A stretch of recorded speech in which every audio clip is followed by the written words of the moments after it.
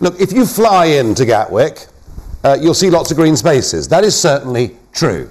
However, if you have a country in which the population goes up as a direct result of immigration, what you find is not a shortage of green fields, if that's where you wanted to build houses. You find a shortage of primary school places. You find a shortage of GP surgeries. You know, we have fewer GPs per head than any other country in Europe today. You find congestion, whether it's on the roads or the London Underground or wherever you go. And what you find is that actually you're constantly playing catch up, and really the general quality of life for the massive population has gone down. So I think those comments today were wholly irresponsible. And what we've seen, I mean, it's quite interesting to think that, you know, in 1990, the population of this country was 55 million. It is now between 62 and 63 million. That is a massive, massive increase. And I think ordinary folk going about their lives are feeling it. And I think, having a proper immigration policy, controlling the numbers, doing what nearly 200 countries in the world do, namely controlling the numbers that come and the type of people that come, is the answer. Right. Russell Brand.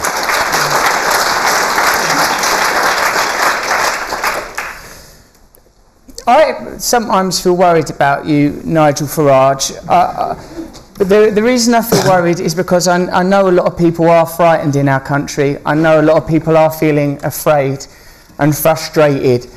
And there is a sense that there is a corrupt group in our country using our resources, taking away our jobs, taking away our housing, not paying taxes, exploiting us. And there is an economic elite that this man's party is funded by, that this man is comes from background working in the city. Let me tell you something. There was an economic crash and a lot of money was lost. His mates in the city farted. Nigel Farage is pointing at immigrants and the disabled and holding his nose. Immigrants are not causing the economic problems and suffering we're experiencing.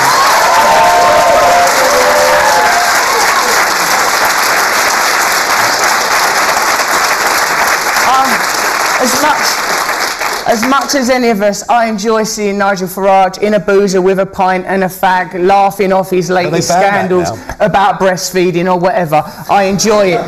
But this man is not a cartoon character. He ain't Del Boy. He ain't Arthur Daly. He is a pound shop Enoch Powell, and we got to watch him.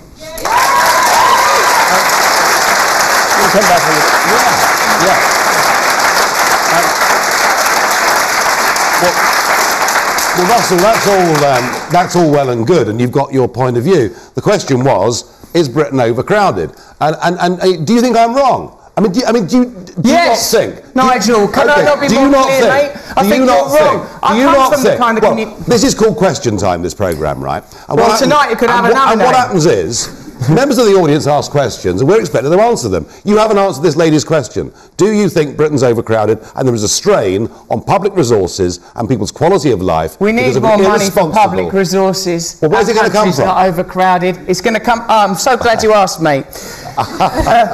Since the financial crash, banker bonuses have exceeded £80 billion.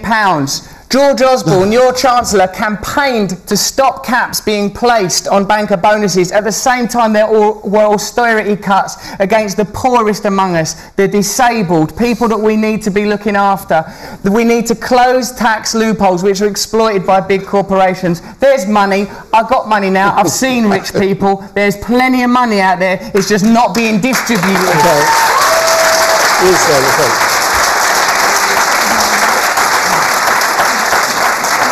Yes.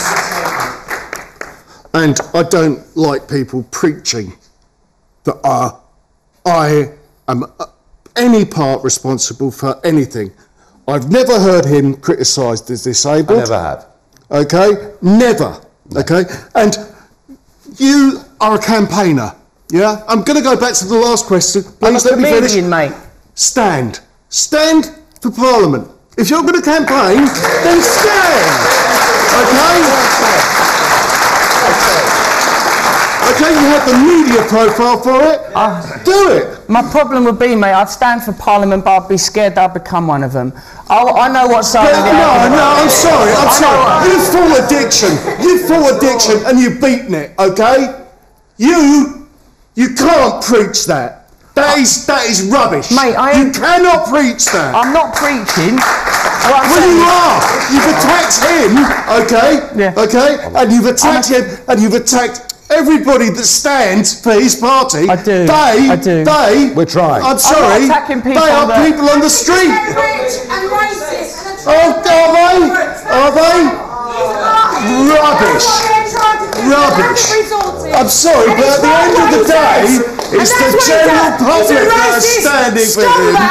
Trying to blame immigrants for the cutbacks because of his rich. Russell, you've got some voters here, mate. You ought to stand. I mean, these are your voters. They're lovely people, aren't they? They're lovely people. I just hear for a voice up here. You saw on the gangway. Behave yourself over there. The point I want to make to Russell is that you say you claim to sort of stand up for the working classes, but you've got to understand that it's the working classes that have been hit the hardest by immigration, mass immigration.